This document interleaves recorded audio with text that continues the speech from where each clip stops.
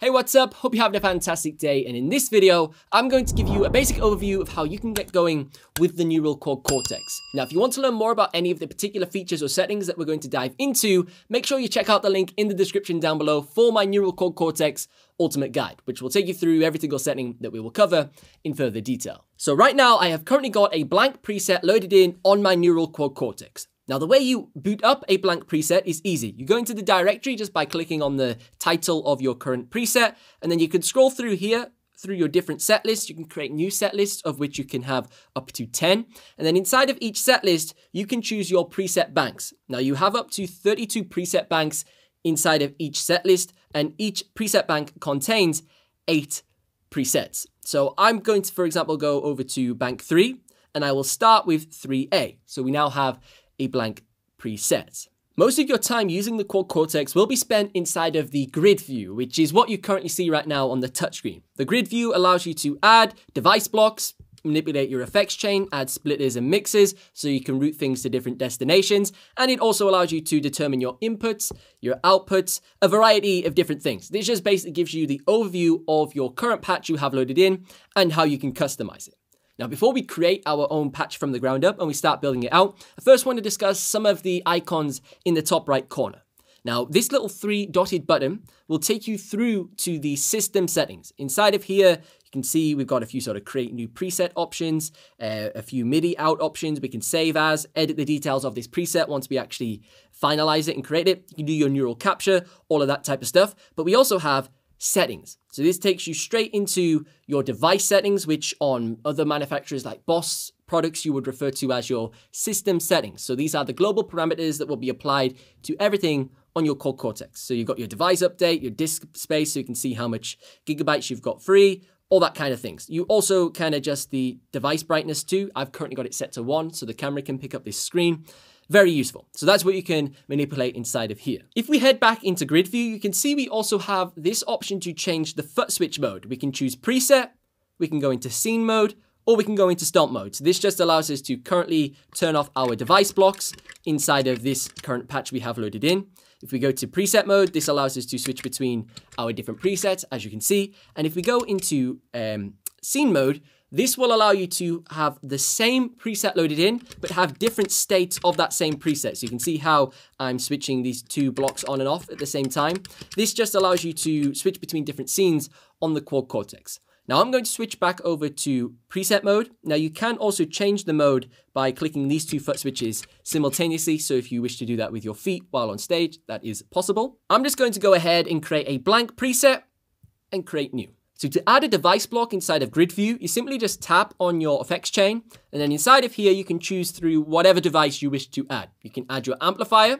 So inside of here, you have a plethora of different amplifier cab sims. One of my favorites is right here at the top, which is the Brit Lead 900. You just add that in. If you wish to change its location, you just click and drag on the display. And then you also probably want to add yourself a cab simulator. So we're going to go into the cab. Go to guitar. You also obviously have cabinets for bass, just like you do for the amplifiers. And then you can choose your cabinet that you wish to use. I'm going to go for a 4x12 Brit Silver, because once again, this is one of my preferred ones on the Quad Cortex. And that's how you go about adding your device blocks. You can then repeat this process for adding your overdrives and your delays, all that type of stuff, whatever else you wish to add to your effects chain. Now, at the beginning and the end of your effects chain, you have got your input and output options. So you've got the input here. You can choose through input 1, input 2. You can also use the returns that are inside of the send and return tracks to also put additional instruments. You can route it via USB, which is a very versatile feature inside of the studio setup. A variety of different things. I'm just going to choose input 1. And then for the output, you have the same options. You can determine the output source of this particular row inside of the grid view. I'm going to go for output 3 and 4, so I can use guitar jack cables with this particular setup.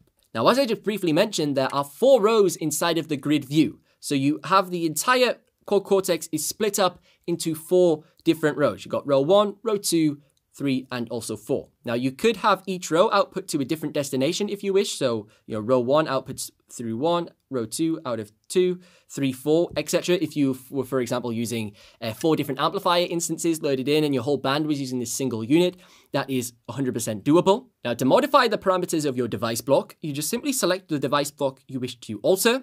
And then inside of here, you have all of the different settings that you can tweak. Now you can use the rotary dials on the foot switches themselves. This is a way to do it, but I prefer to actually use the touchscreen. I think it is much quicker. So if you just click and pull up on the screen, that will like increase the gain, for example, on this example. And if you pull down, this will decrease it. I just find this is a lot quicker to tweak rather than using these little dials on the foot switches. But that's just my personal preference. So you can go ahead, create your preset, whatever it is you want it to be, maybe reduce the gain a bit, and then you just click done. You can now go about the saving process of this patch. Now you see in the top right corner here, we have got this little floppy disk icon. If we click this, this will take us into the save menu. So you can add your preset name, and then you can also add the tags. So for example, we will call this demo preset. And then for the tags, we could call this a variety of different things. So if you are in multiple different projects, for example, you may be in 4 different bands, you may call this the particular band name that you're in to basically match the preset with your bands for organization. So band 1, band 2, for example, that's what you may wish to do. Or the actual project or album or whatever this preset is of if you're using this inside of the studio. So I'm just going to call this band 1, for example. So I'll call this band 1, which may be in multiple different projects, and I'll just click save. Now, if I go back into the directory, obviously you can see right now it has successfully changed. If I go back into the directory and I search, and now I type in band 1 and click search, you will see lots of different presets have now appeared. We've got demo preset, which obviously we just created, and we also have test preset, which is a preset I created earlier. So I could actually choose test preset and load it in, and you can see that I have found my different presets by searching via the tag. So like I said, if you're in multiple different bands, you could find all of the presets you use with that particular band or in that particular CD or album that you've recorded in the studio really easily. Now, a few extra tips that you should definitely be aware of when using the Quad Cortex is if you slide down on your touchscreen, this will take you over to your I/O settings. Now, inside of here, you can set your input level of your instrument, for example. You can set the output level of your XLRs, so you're not clipping the mixer or wherever the end destination is for that in particular. But for example, something that is a little bit of a shame that you should be aware of, when you set your master input level on, let's say, input 1, we're going to put it to full for some crazy reason, this is global. So if we were to then head into another preset, so we go over to bank 3, for example, go back to our I/O settings, you can see input 1 is still set to 60, which is what we just changed it to. Now, if you're obviously using multiple different guitars and they have different output on the pickups, one's got active pickups, so it's really hot. The other guitar is using single coil, so it's not as hot. You will have to change the input level every single time. Or you could do this. Now, a little bit of a workaround to deal with this is you could use input 1 exclusively for one instrument, so your Les Paul, and then on input 2, you could set this to be your Stratocaster. So you would have 2 different jack cables and you would use those separate for each guitar. But I just know on some other digital modelers that they have input preset set up that you can determine on each patch. So as soon as you switch patch, all you got to do is just plug your next guitar in and all that work is done for you without you needing to worry about it. Now, if you swipe up on your touchscreen, this will take you into GUI View. Now, there's 3 different views for GUI View. You've got preset, which allows you to obviously see all of the different presets you currently have booted in.